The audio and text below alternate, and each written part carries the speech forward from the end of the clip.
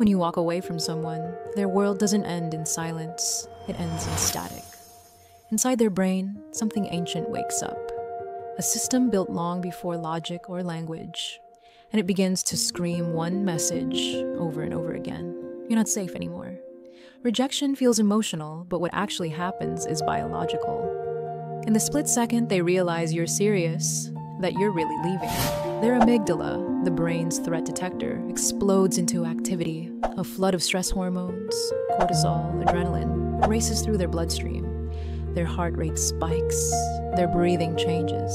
This isn't heartbreak, it's a neurological crisis. You see, the human brain evolved in tribes. For our ancestors, being excluded meant death, isolation, hunger, danger. So even in the modern world, a breakup feels like being exiled from your own tribe. That's why when you tell them it's over, they don't hear logic, they hear danger. That danger sets off every alarm their nervous system has. You've seen that blank stare before. The frozen face, the shallow breath. That isn't coldness. It's their system locking up, trying to survive emotional impact. They'll call it heartbreak, but their body calls it threat detection. Hours later, when the initial shock fades, something heavier begins. Their body starts to ache. The chest heightens. The appetite disappears. Sleep becomes a negotiation, and it's not just sadness, it's biology. Brain scans show that emotional pain lights up the same neural circuits as physical pain. The body literally believes it's been injured. That's why heartbreak hurts in the ribs. Not just the mind, that's why their stomach clenches when they see your name. Because to their nervous system, you were safety. And now, safety is gone. Even if they understand it's for the best, their body doesn't care. The body still waits for your voice. The body still expects your presence in the room. Sometimes, the mind accepts faster than the flesh. When you withdraw, their brain scrambles to find equilibrium. And it does what all addicted systems do. It searches for a fix. The reward pathway, the same one activated by dopamine, starts firing patterns of craving, confusion, longing. You became a neurological stimulus. Your messages, your scent, your tone. All of it wired reward associations deep inside them. Now that stimulus is gone, and their brain enters withdrawal, that's why they scroll through old photos, why they reread your last conversation, why they stare at last seen on the screen like it means something. They're not weak, they're addicted. Addicted to the chemical balance your presence once provided. And dopamine doesn't want peace, it wants possibility, it wants another hit of hope. So they'll find any sign that means maybe a half-like, a coincidence, a memory. The brain translates all of it into maybe they still care. Hope becomes their drug, and withdrawal becomes their punishment. When you leave, it's not only the present that reacts, it's every goodbye they've ever endured. In childhood, each of us developed what psychologists call an attachment style, a pattern of how we seek closeness and safety. If they grew up with love that was inconsistent, your leaving reawakens the same terror they felt when love once disappeared. If their attachment is anxious, they'll reach out. They'll plead, analyze, over-communicate, not to control you, but to restore connection. If their attachment is avoidant, they'll shut down. They'll act composed, even cold, but that's their defense against chaos. And some people swing between both. They'll write you a long message at midnight, then block you by morning. It's not game playing, it's nervous system confusion. When you walked away, you didn't just trigger heartbreak. You pressed an old button one wired decades ago and it lit up the entire emotional circuit board of their history.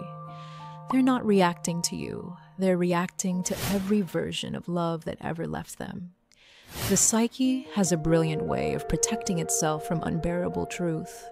It builds mirrors. At first, they'll tell themselves it wasn't real. Then, they'll tell themselves it didn't matter. And eventually, they'll tell themselves it's your fault. That's not cruelty. It's survival. Because to admit they were rejected would mean facing their deepest fear. Maybe I'm not enough. So the mind fights back.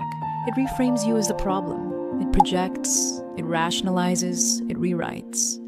Every insult, every justification, every "you are never right for me" is an emotional airbag, cushioning the ego from impact. But underneath, something deeper fractures, the self that once existed through you. You're not just a lover, you were a reflection. When you vanish, their sense of identity flickers because part of who they were only existed in your eyes. This is why so many people try to stay friends right away. It's not maturities, it's identity preservation. They're trying to keep at least one version of themselves alive, the version that still meant something to you. Eventually, denial begins to crack, and that's when the mind starts to bargain. It sounds like, if I change, they'll come back.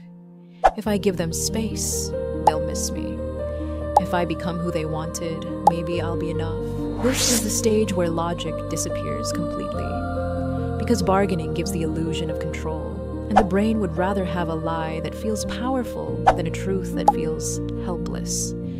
They start crafting plans, timelines, spiritual signs. They text you just to check in, hoping for any response that restores a sense of influence.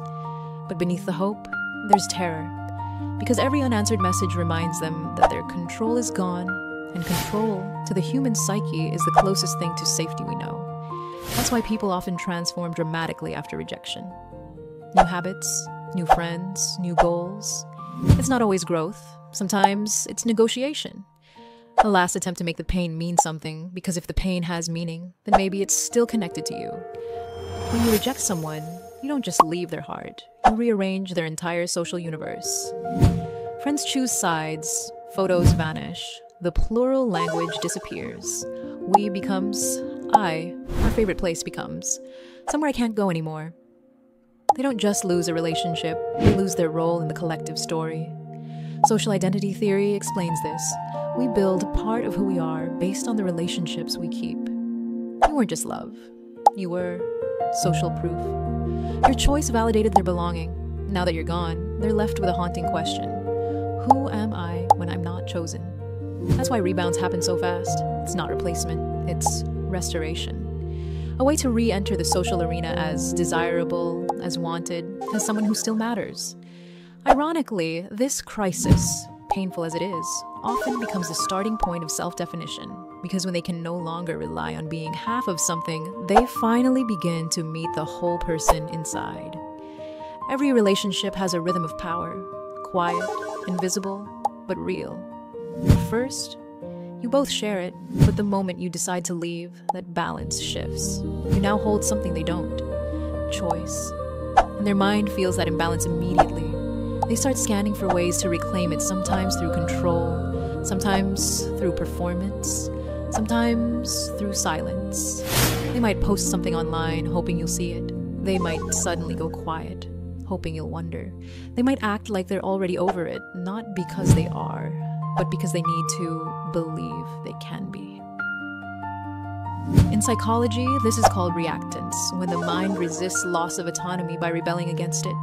Their ego whispers, if I can't have you, I'll make you think I don't care. But beneath that performance is grief, grief dressed as defiance. And as time passes, something else happens. You begin to stabilize, your emotions settle, you start to see things clearly.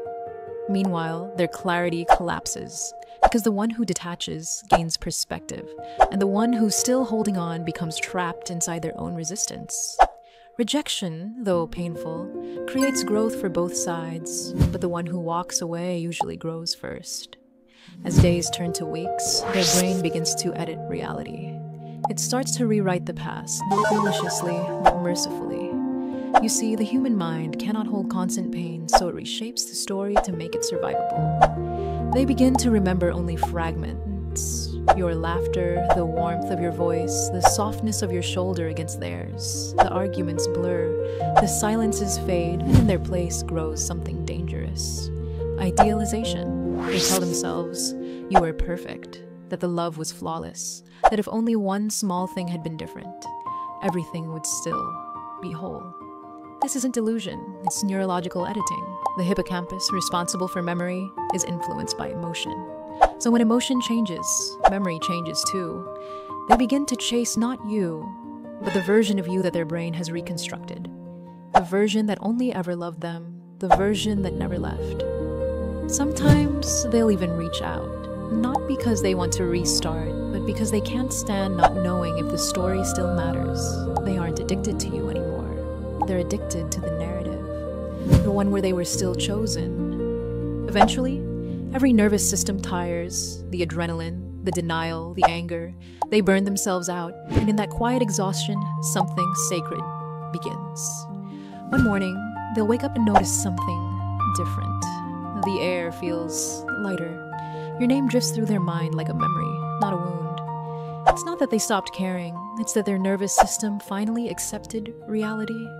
The pain no longer signals danger, it signals growth. Neural pathways start to rebuild.